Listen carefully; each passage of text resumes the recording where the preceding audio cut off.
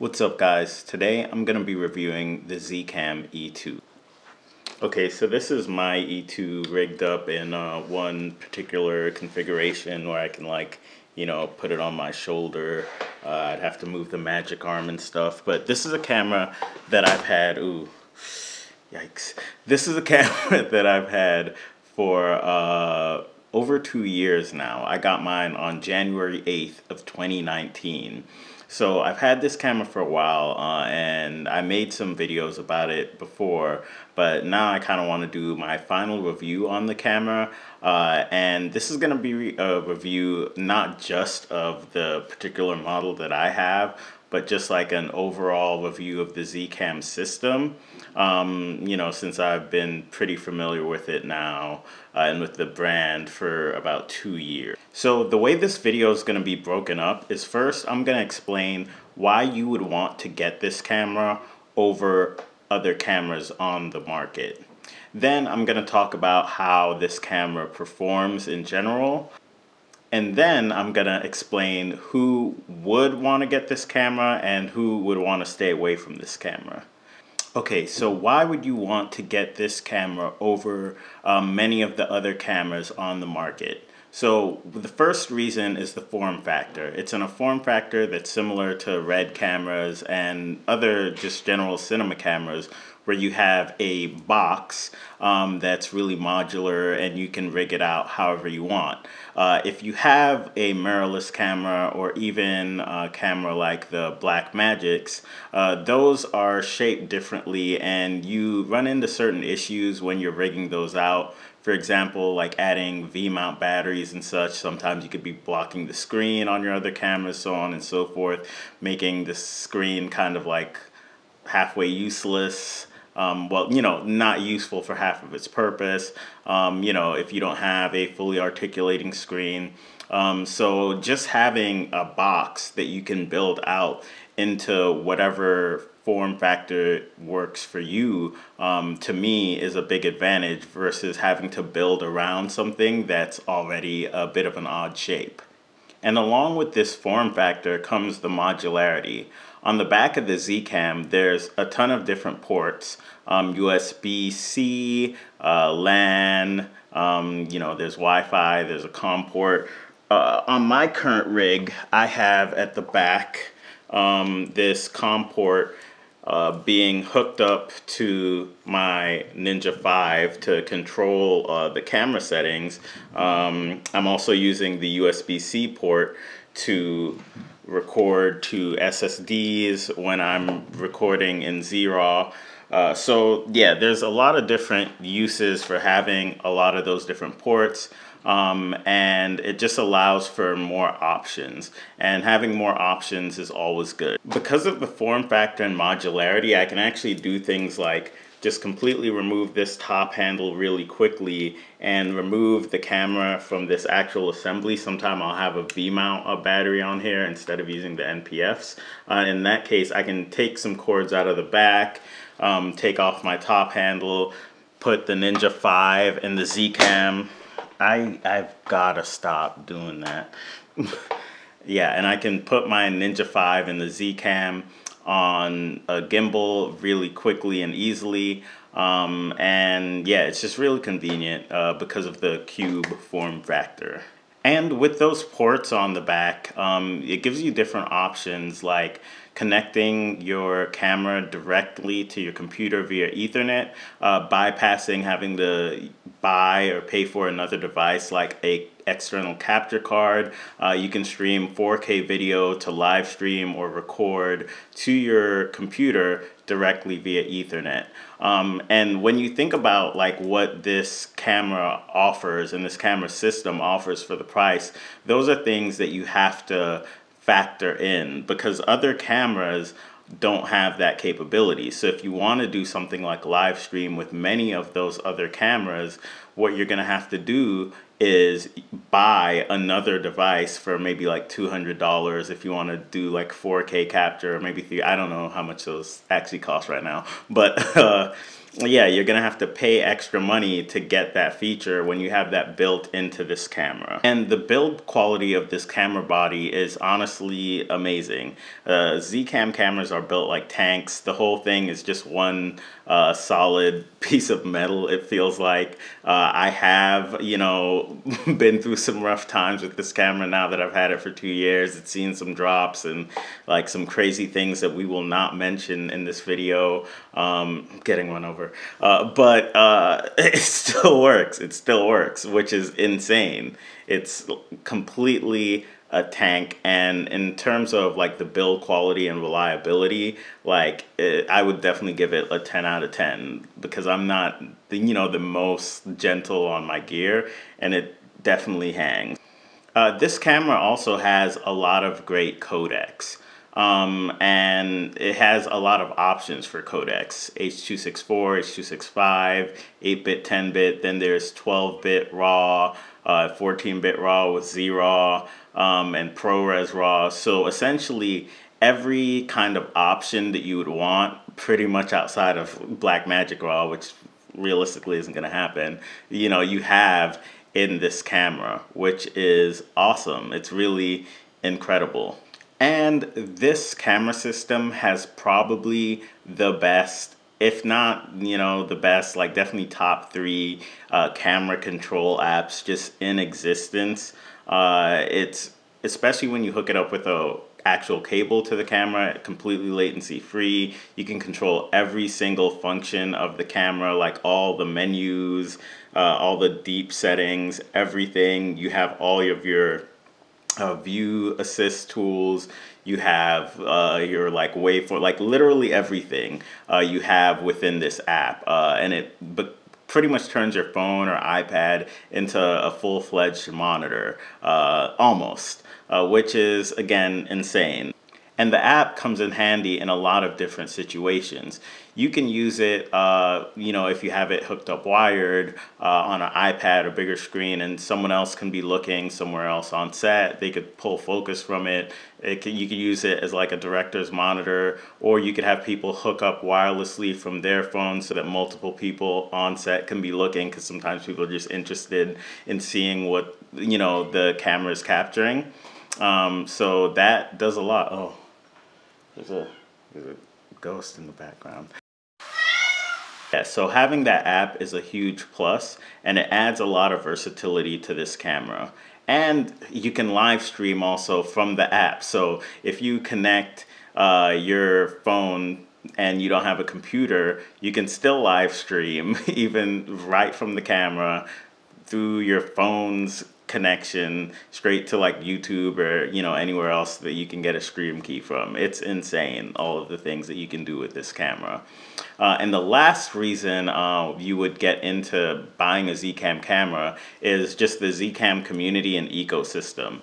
So when I bought this camera, it was just gonna be a camera that had 10-bit, you know, ProRes, H.265, and the community requested and Zcam delivered, adding 2 different RAW codecs, more frame rates beyond what, you know, it was launched with, and just so many different things. Even as far as designing the interchangeable mounts, that was an idea that the community created, and now you can get the Zcams if you get like an M4 or an, well, not an M4, because M4 you would only want a Micro Four Thirds mount, really. But if you get an S6 or F6, you can have PL mount, you can have E mount, you can have EF mount, you can get Micro Four Thirds mount. It's just such a versatile system, and they actually implement the requests from the community and add features beyond what, you know, even they planned or thought was possible. And that's just a really cool, exciting thing. People in the community are always there to answer questions. So it's a real benefit. It's similar, I've heard, to like the Red community, in that the Red community is also really active and, you know, really helpful. It's a kind of a similar vibe on the Zcam Facebook group. And yeah, that's just a big plus, because if you get into, like, let's say, well, I don't know what like, let's say the Confinity community is like, but I don't know if there's like as much support or as much, like, you know, constant firmware upgrades and things like that and adding features as Zcam has been doing. I can only speak for Zcam because I don't own a Confinity or any of those other cameras, but I know for a fact the Zcam community and the Zcam ecosystem is constantly growing and innovating. And that's a big plus. You know, anytime a company actually listens to its consumers, you know, yeah, it's great. You know, that's what they're supposed to do. So kudos for that. Okay, so now I'm going to talk a little bit about how this camera performs. So first, let's talk about battery life. You can, by default, power this camera with NPF batteries, and a lot of people also use this with a Ninja 5 for ProRes RAW, uses the same batteries. A lot of things use NPF batteries, so that's a plus of having this camera. And the battery life on the E2 and the E2 M4 and the E2C are all really great. Like if you get a 975, like one of the NPF 975, I think batteries, you can run it for hours, run any of those. As you get into the larger sensors, just because, you know, there's more pixels, larger sensor, you're gonna use more power. So I'm not sure because I don't own those cameras, but I know for a fact the battery life does get a little worse with the larger sensors and the higher resolutions, you know, going up to 6K and 8K, which makes sense, more processing, larger sensor. But what a lot of people do is also just power it via V-mount, because there is, well, there are many actually different accessories. I have one where you can plug directly into the back where the NPF goes and attach a V-mount via this bracket. I've also used like just a regular V-mount battery plate that goes on rails, and then you can take like a D-tap out of that and go into the Zcam power port, you know, with the same adapter that you use, like, you know, through wall powering and stuff like that. So really versatile in terms of power options. The battery life on, like I said, the E2 and the E2 M4, I can speak for really great hours, like at least 3 hours, if not more, off of one, of like actual recording off of one like 975, which is great. Of course, that's gonna be like less with the larger sensor cameras, so, you know, that I think that probably varies for the S and F6, but and the F8, but yeah, I think overall the battery life is really good, and you have a lot of different battery options. You know, if you don't want to use the biggest 975s, like when I fly on a gimbal, I'm actually using the really small NPF batteries, and those can also power the camera. Not for as long, of course, but you have lots of different options, whereas many other cameras, by default, there's one battery. You know, you can rig up something else, but with this camera, especially when you have one of the Micro Four Thirds sensors, you don't have to rig it up with any like crazy power solution. The NPF solution that's just built into the camera works really great.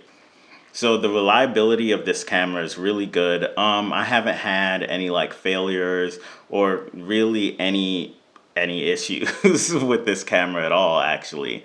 The only kind of thing is if you're coming from some of the mirrorless cameras, like, you know, the startup time and switching between profiles sometimes is a little bit long. But other than that, like, there aren't, and that's not a glitch, that's just a function of like how these cameras work. So, you know, that is a downside, but other than that, like, it's really good and is really usable in pretty much any situation, except for, you know, a few that I'll cover later on in the video. And the image quality from these cameras, well, I have the E2, so with the Micro Four Thirds sensor, is good. I don't know if I would necessarily say it's the best, you know, between it and the Blackmagic. You know, it's really like a matter of preference.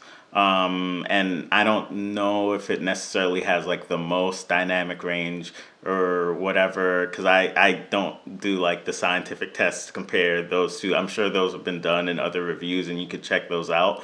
But for my cases where a lot of times I'm lighting stuff, or if I'm not, you know, I'm just mindful about like how I'm shooting things, I haven't noticed anything with the image quality that turns me off. The colors are really, really good. Like, really like you don't really have to do much if you shoot in like flat or Z-Log with the Z-Log color plugin, or you could even shoot Rec 709 on this camera and it looks good. So the image quality is definitely good. I don't know if it's best in class, you know, it's really a toss-up. I think maybe the Blackmagic, because at work we shoot on the 6Ks a lot and those are definitely better, but that's a different sensor, so I'm not sure if the 4Ks are gonna be better, but you know, they do have the advantage of shooting in B-RAW, which I think right now is like the best RAW codec, or at least my favorite. So that is kind of like, you know, when it comes to the image of this camera, it is lacking in some areas. It could be argued, but honestly, yeah, it doesn't really matter to me. It looks really good to me. You know what I mean? It looked really good to me. I have no problems with it. It has enough, you know, dynamic range and stuff for most of the things that I want to do. You know, it'd be nice to have a little more in the highlights sometimes, but, you know, then you get like, you know, a super 35mm camera like, you know, the Blackmagic 6K or the S6 or something like that, you know, because I think that those jumps up to the larger sensors do make a big difference. So yeah, when it comes to image, it's not going to be the craziest thing on the market, but it's definitely good. It's definitely solid. It's definitely enough to do pretty much anything you would ever realistically need to shoot. This camera has two, well, really for me, I consider it like 1.5 major flaws, right? If you know, you would consider it that way.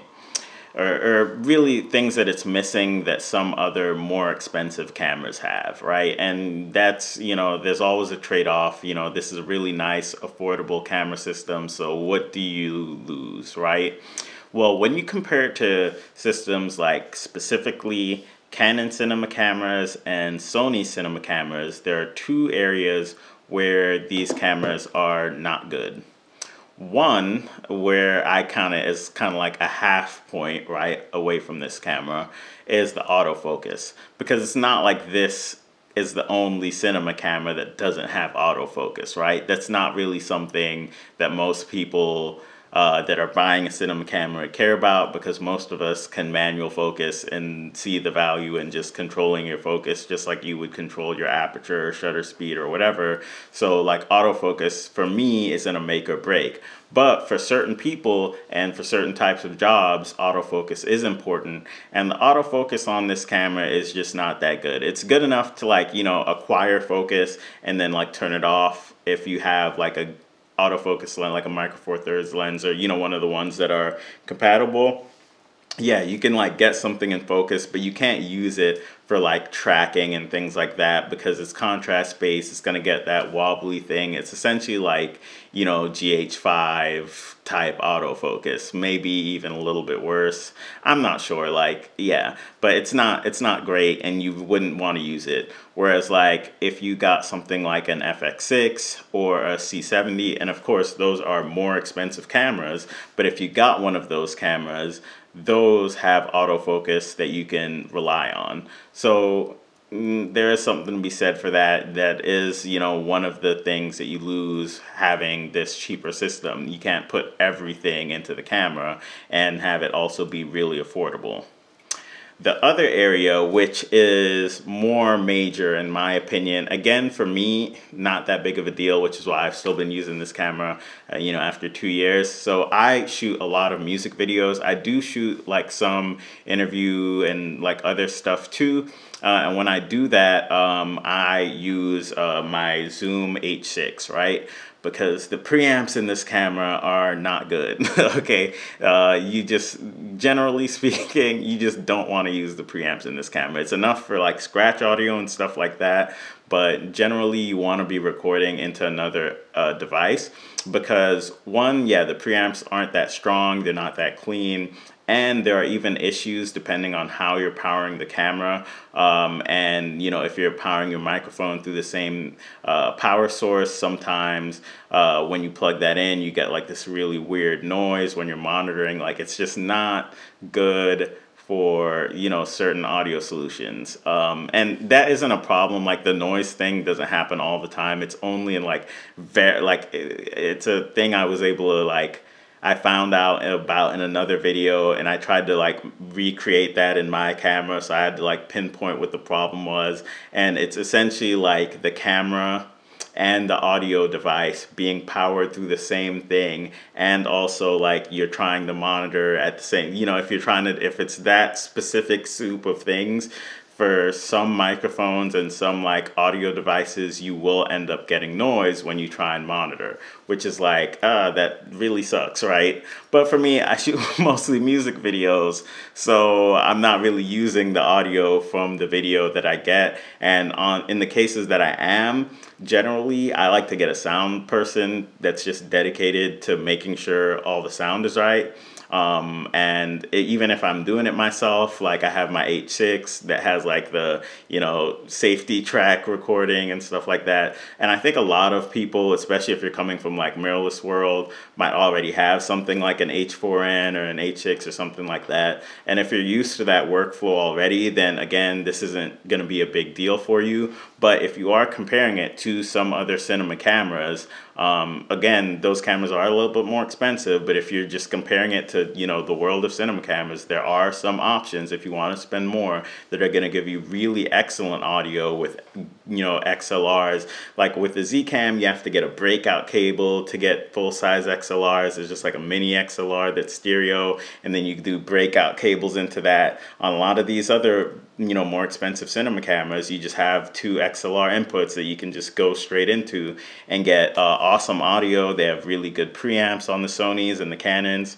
So that's something to think about, right? Like, if that's really important for you, and you do like a lot of, I don't know, maybe like interviews or like certain doc stuff, having that audio like on the camera be really good might be a deal breaker for you. So that's something I definitely want to make people aware of. But I think it's something that Zcam will probably address in like one the future iterations of the camera, because that is something that people have complained about in the group. Like, everyone kind of knows about it, that the preamps aren't the best. They're okay, you can use them, but they're just not the cleanest, especially if you're doing something really professional and trying to get really clean audio.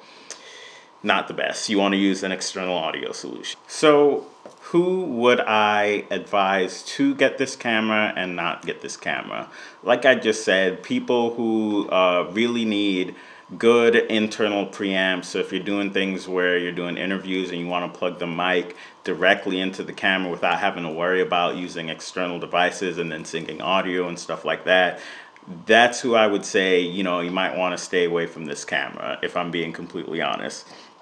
Pretty much everyone else, like if you don't mind using external audio, or if you shoot a lot of music videos or like commercial things where you're gonna always have another sound person and you're, you know, syncing audio anyway, like all, like in any other use case, I think like the Zcam system is really good because it's so modular and so versatile, and it just gives a lot of options. You know, it's really useful like on set for like multiple operator use if you need to do that, and you can configure it for, you know, single operator use really easily, just because it's such a versatile camera. It has such good codecs, image quality, like frame rates, pretty much everything you would need other than good audio and autofocus. So I think a lot of people would do really well with this camera if you want to have a camera that you rig out. Okay, so for me, I'll have mine rigged out with a monitor, V-mount battery, external audio recorder, all these things. So if you want to rig out a camera, if that's like cool to you, or if, you know, just something that you don't mind, then again, the Zcam system is for you. Otherwise, like, you know, these cameras aren't really meant to be used not rigged out unless you're using them as like a crash cam or something like that. So that's something to think about. If you want something that you're not going to rig out at all, then you might want to go with like the Blackmagic 6K Pro or like the C70, something like that, where you don't necessarily have to add a bunch of different things on and, you know, having cables to manage and things like that, right?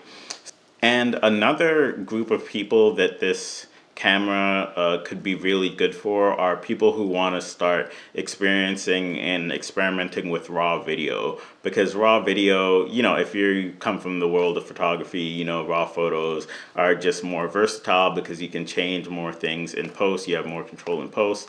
And it's the same thing for raw video. You have two raw video codecs, so Z-Raw, which if you are on Windows and use Premiere, great. If you use Final Cut, yeah, there's a plugin for that, but it doesn't work in Resolve. Neither does ProRes RAW. So if you're a Resolve user, that's another person. Like if you're just hardcore, you want to use Resolve, you know, you probably also want to just get a Blackmagic camera because or just like if you're fine with, if you don't care about RAW and you're fine with just using ProRes, then it would be fine. But you can't get like, you know, the max potential out of this camera and also use DaVinci Resolve, at least not right now. I'm hoping in the future, I think eventually they'll probably support ProRes RAW, I hope. Yeah, if not Z-Raw, yeah, but you know, that's another thing that you want to consider. If you're hardcore into Resolve, then because you're not going to be able to use the full potential of this camera. I use Premiere most of the time. I do like Resolve, it's really cool, which is why, and at work we use Blackmagic cameras, so I'm like very familiar with the Pocket 6K, like the regular old one. And yeah, it would be nice to be able to have RAW capabilities in Resolve, but you don't. Okay, so you know, you want, if you are fine with using Premiere or Final Cut, then cool. Because you have ProRes RAW, you got Z-Raw, there's plugins for that, so you can use both of those. So yeah, those are my thoughts on the Zcam. I have the E2, and just my general thoughts on the whole system and the ecosystem. I like the cameras a lot. You know, they're not 100% perfect, but I think for a lot of people, they're really useful, and they're really fun and easy cameras to use. You know, easy to balance on a gimbal because it's just a cube, really versatile, you know, especially if you're like a YouTuber or something like that and you want to have high quality streaming into your computer without having to have an external capture card. Like I can take mine, and I've used it to do some of the live streams on this channel actually, where I just hook up to my desktop via Ethernet and live stream straight from the camera. For, you know, specific users, this camera, like really there's nothing that does what, like all of the things that this camera does in one. So for a very specific person, this camera is perfect, and you know, that person's kind of like myself. For certain other people, this camera is like a good option, you know, as good as like some of the other ones. And for certain people, you know, with the audio issues, if you're a hardcore Resolve user, so on and so forth, this might be a skip for you. It really depends, honestly, on your use case. Yeah, and what you care about in a camera and what you use your camera for. But for me, I think it's really awesome, and I hope that the information that I shared with you was helpful in informing your decision on whether or not you want to buy a Zcam camera and get into the whole ecosystem. If you have any questions at all, you can leave them in the comment section. I'll reply to all of the comments. I've been kind of inactive on YouTube for a while. I've been growing other YouTube channels for work,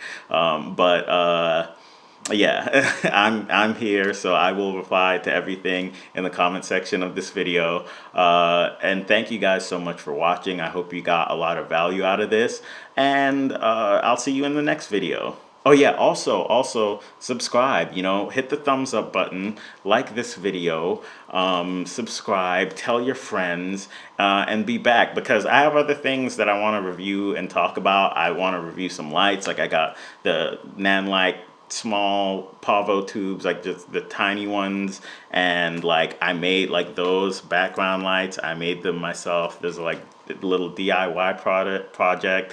Bet you guys didn't see. I'm like hiding a C-stand behind me conveniently, actually 2 C-stands. But yeah, and I got some new lights, some GVM lights and stuff. So there's lots of stuff I can review and lots of things I can talk about. Also like life stuff, you know, that's been going on with me. So yeah, stay tuned to the channel and keep watching. Thanks.